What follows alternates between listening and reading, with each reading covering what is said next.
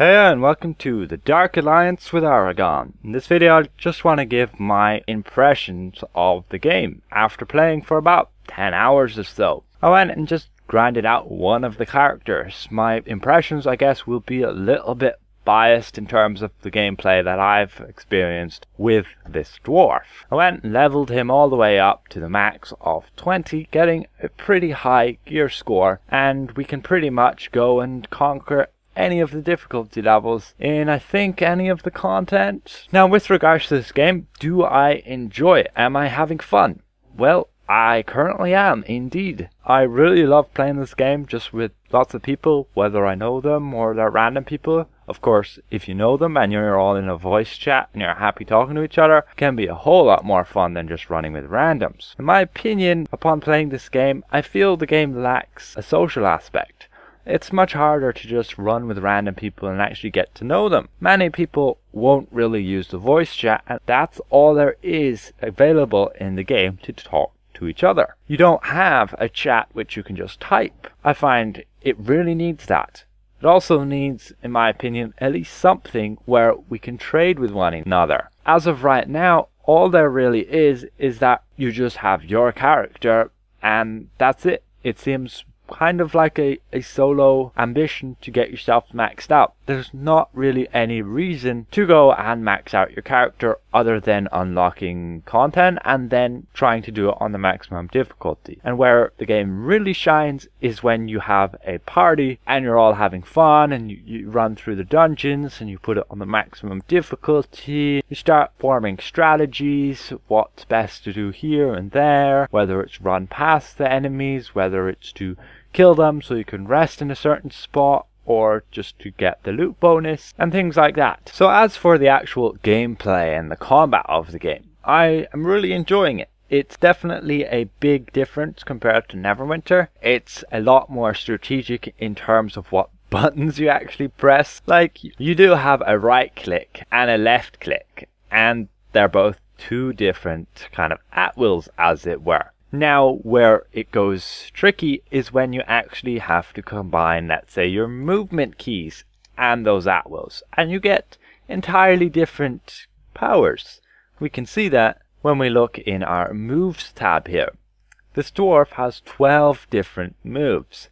These two here just unlock abilities, and all of these moves are as such, like tap forward and tap the left mouse button and you get this rolling boulder. And you have other ones as well, like shield slam, tap backwards and right click. You have all these different combos which you can chain together, and it gives the game kind of a high skill ceiling, as it were. Now, when running through dungeons and ranking up the difficulty to like really high, I found the way that this game really works is you try and make sure that the enemies aren't hitting you by hitting them first. From what I found, it's mainly offensive based. You just want to be getting your character up with all of those offense stats, getting that crit chance high, that crit damage high, and also depending on what class you are, whether you need physical damage or elemental damage or whatever. And yeah, you just go and you stun lock enemies. Many of the bosses can be stun locked, and if you're against a boss which you can't stun lock,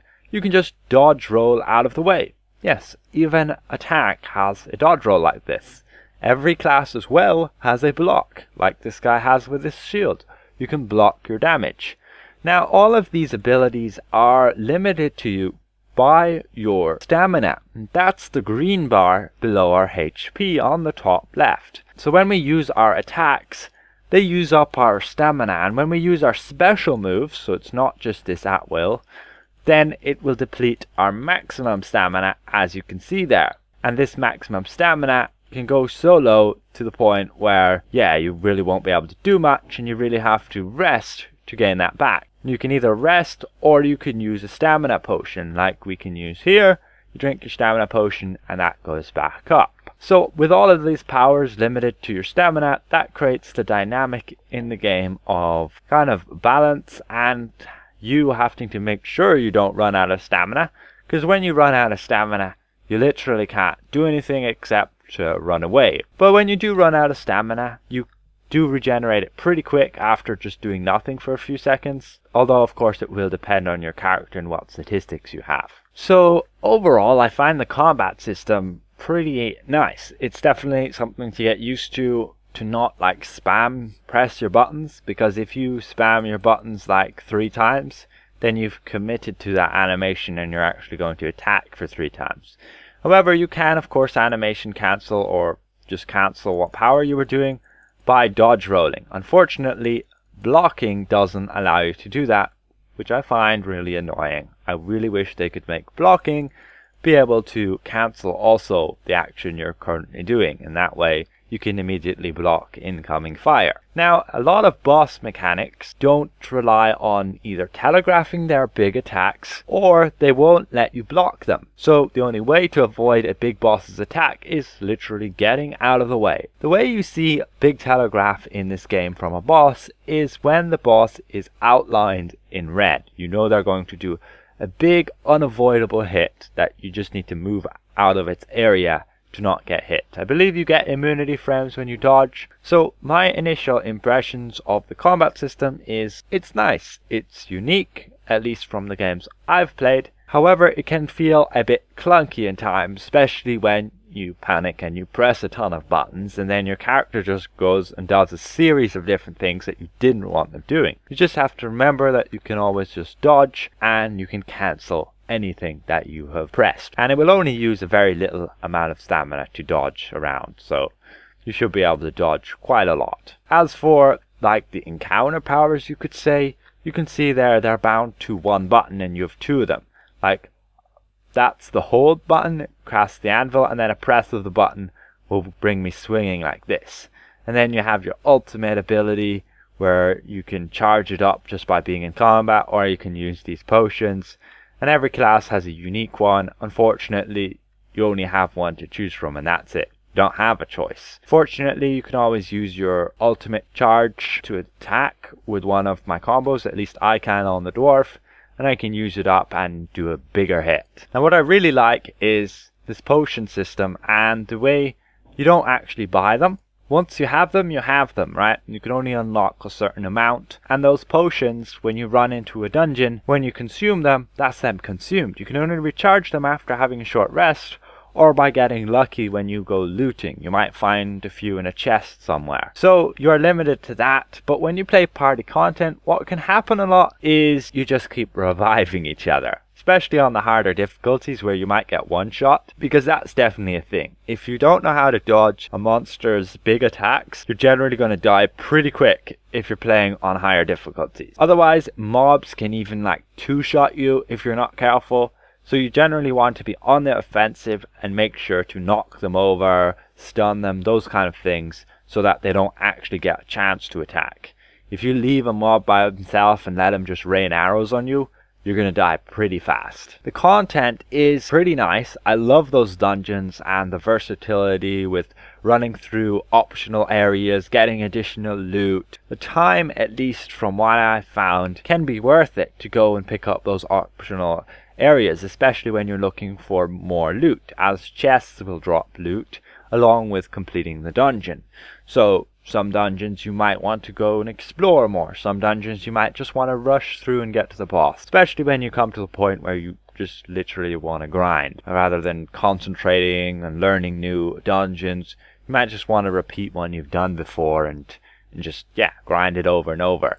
It can be a bit boring, but that's on you. There's 20 odd dungeons. So overall, do I recommend getting this game? Well, I'm not sure. It really is up to you. The game in general, I feel, as again, is not too social. If you're just looking for a social game to find new friends to play with, then this is probably not the game.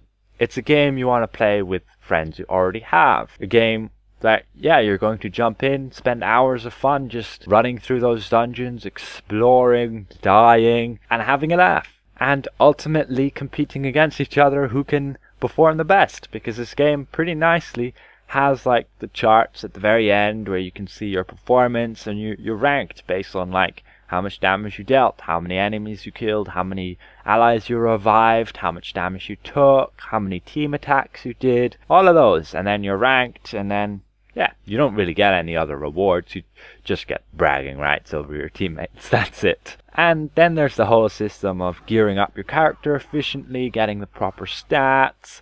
Are you going to play offensively? Are you going to play defensively? Those kind of things. It's all great fun. But if you're skeptical about the game, I know there's a lot of negative reviews, just wait on it. We'll see how this game goes. It might get good, it might just die out, you know.